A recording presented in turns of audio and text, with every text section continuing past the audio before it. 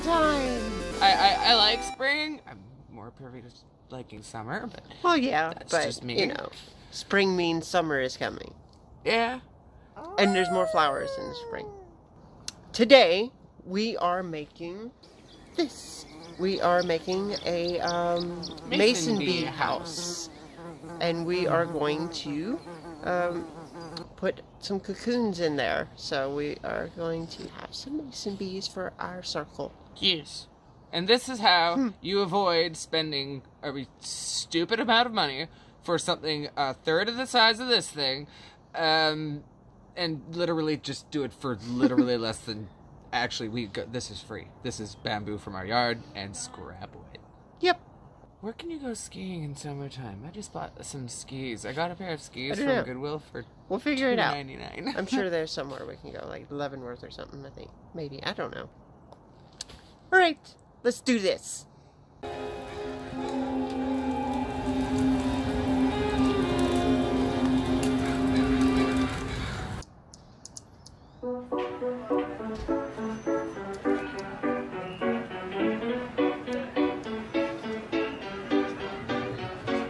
What I have right here is some mason bee cocoons. So typically you would store it in this jar, in a little jar like this, with an air hole at the top, and you would keep it in a cool, dry place. Not necessarily dry, but you can even store it in your fridge, as long as your fridge doesn't freeze over, like some fridges tend to do. These have been stored over the winter, safely in a jar with a little air hole. And I can even feel them start to move a little bit, so they are almost ready to wake up. So, this is one of those store-bought, really cheap-made ones, although they are pricey.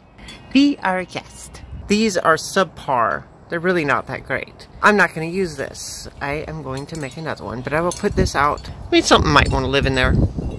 We need to make a house. Let's make a house. Springtime. Got the seedlings started. Excuse the mess in here, but here's some stuff I'm going to be using to make the house. Bamboo, of course. More bamboo. There's plenty more bamboo out there if I need more. And tools and wood. I'm just using some scrap wood, reclaimed scrap wood. It's just a 1x4. So this is what we're going to build the structure out of. And first thing, I just need to figure out how tall do I want it to be. So I'm going to make this one probably about this tall because I want to have a little section to set the bees in for them to hatch. And then the other section for the tubes. So about this tall. I'm not really measuring it. Well, unless I have to.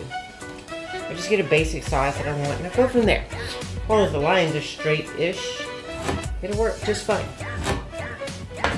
It's kind of like how I cook. As long as I know the flavors are right, that's what I'm going to do. Trusty skill saw with the tarantula. I know somebody here that appreciates that. So I am going to have to cut this at an angle, though. To 15-degree angle. Should be about right. Not going for perfection here.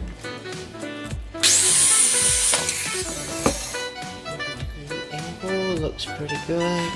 So now since this one already has that angle, I'm going to use that to my advantage. And measure it like that.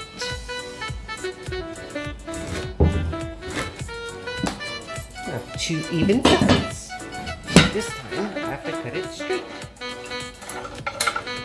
No angle. Oh look, it's just right. Just right. Gorgeous. So this is going to be the two sides. I'm going to make it just a little bit shorter. After a little bit of thinking about it, I don't want it to be too tall.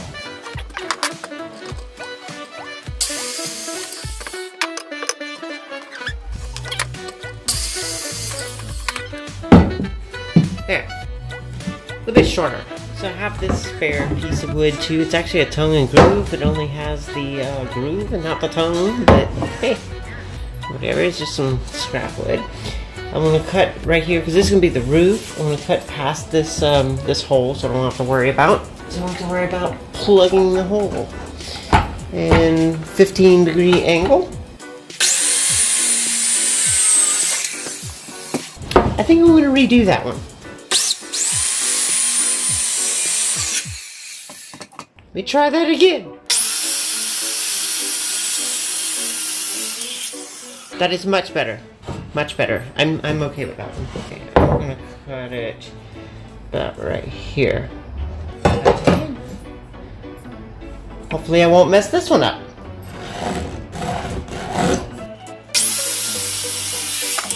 Right, that's pretty good. So now let's replicate this. I'm using this to make sure that I am on there. Doesn't have to be exact.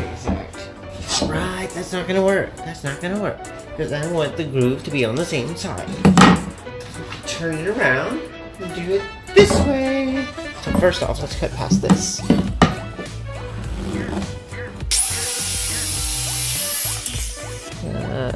Even that up right there. And mark my spot right here.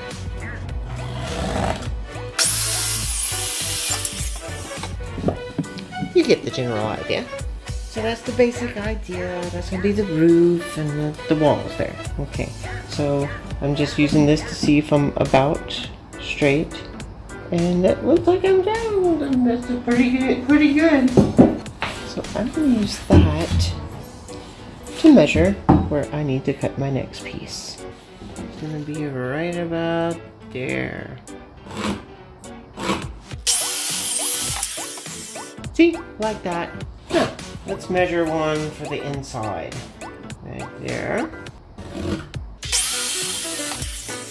That looks good. So I'm gonna hold it in place.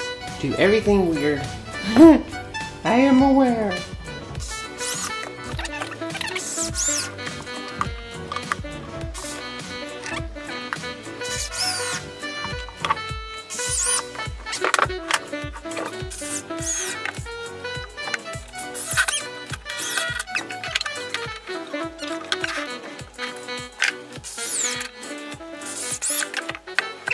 I'm going to super glue this part together at the peak.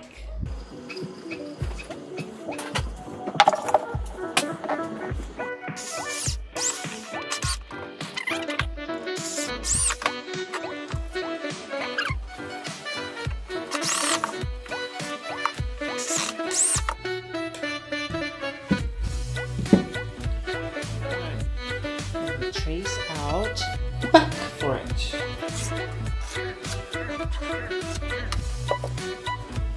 Ta-da!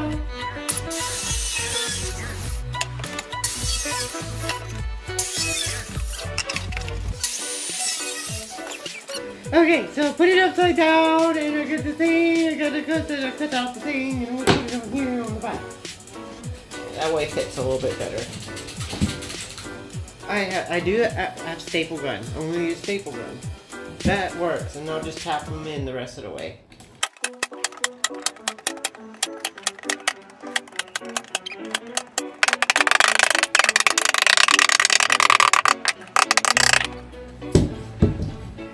Bee house. We're gonna start cutting the bamboo nodes. Yeah! So we'll cut it on the inside of the nodule there and the inside of the nodule there, so we have a hollow pipe. And we're gonna do that for each one of these, and just keep on going, keep on going. Yeah. Before we begin, a couple quick safety tips when you're working with an angle grinder. 1. Don't be macho. Leave the guard on. 2. Don't be dumb. Wear safety protection. 3. And finally, if you have long hair, make sure it's well out of the way.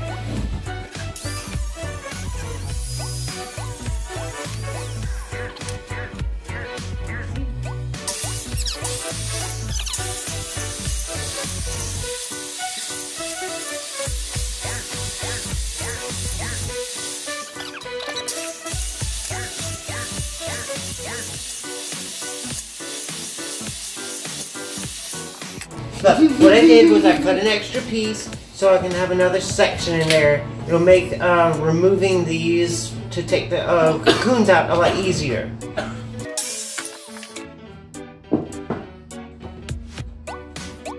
As you can see, I'm starting to put these in here. They're in varying sizes, and that's fine. I actually like that look a little better, and it's easier to take them in and out. And also, I added 2 more pieces of wood. They're not in place yet, because I'm going to fit them according to how these fit.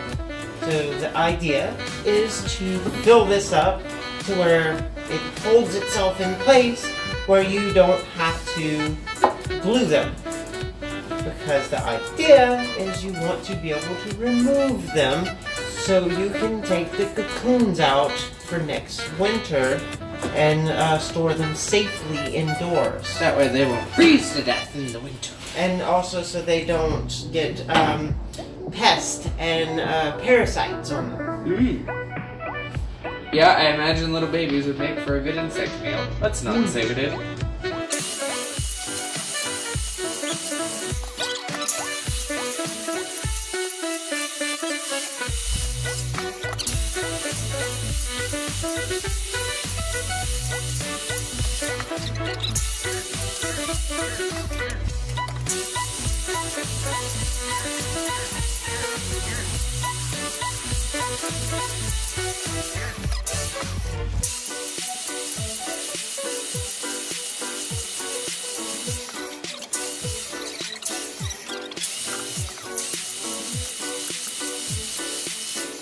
Well, here you have it. Mason Bee house. Isn't it wonderful? One last little thing I'm going to do is put this little piece right here. So I'm going to set this right here and glue it in place. So basically that is just to help hold the seeds back there. The seeds! Oh, the cocoons! Because I'm going to place the cocoons back here and they are going to hatch. And then they'll leave and they'll come back and find them a perfect little house. They'll find a little tube they want to stay in. Whichever one works best for them. And there you have it. Compared to the store-bought one. Ta-da! Now you don't have to make it as big as the one I made, of course. But with this one you can take the things out and clean them and reuse it and harvest the cocoons. This one is a piece of junk. It doesn't even have a good overhang to protect them from water. Thank you for watching. Like and do your thing. Like, subscribe, check out our Instagram, our Facebook, our Twitter. Share this on your various social medias. Comment any suggestions or stuffs down below. Check out our other videos. For other hikes and stuff are over here. Our foraging and stuff is over here. And our channel's down here. Check it out and hope you like what you see. Thank you. See Bye. you next time.